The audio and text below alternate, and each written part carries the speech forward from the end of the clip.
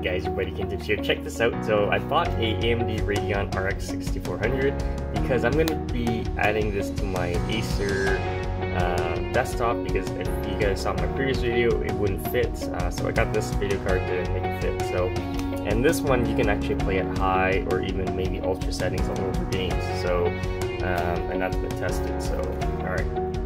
I'm going to unbox this. Here's what it does. And for this little thing, it has GDDR6, which is NVIDIA's making their 1630. I believe they're making a 1630, but it has GDDR5. I don't know why you would buy that one. So anyways, the AMD one is actually, like, this is kind of overpriced, but they're the only ones in the market that actually have a single slot card. So there you go. That's the minimum requirement.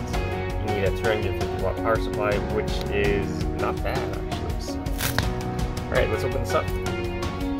Okay, so it comes in this brown box. Let's open this up right here. So this is what you get.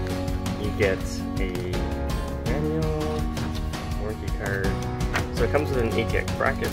Here it is. It's an ATX bracket. You're gonna screw it in yourself. And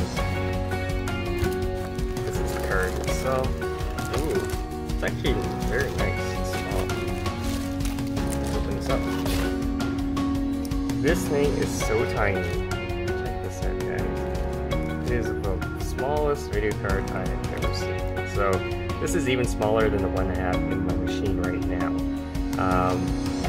Yeah, the one I have in the machine right now is the R7-240, and the heatsink is like way bigger. So this thing's tiny. This will fit for sure. So yeah, check that out. One small little fan, and it has a DVI and an HDMI slot. Check the back, you see here. It's actually really decent. So, and it's you don't need any external power, so it's just a slot, a single slot. So definitely check it out, guys.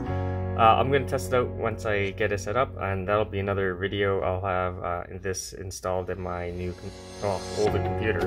And that's why I bought it. It's for the old computer, and the old computer runs really good. So, and this will at least let me play games at higher frame rates. So, yeah. If you have any questions, comments, guys, post below. Subscribe to the channel.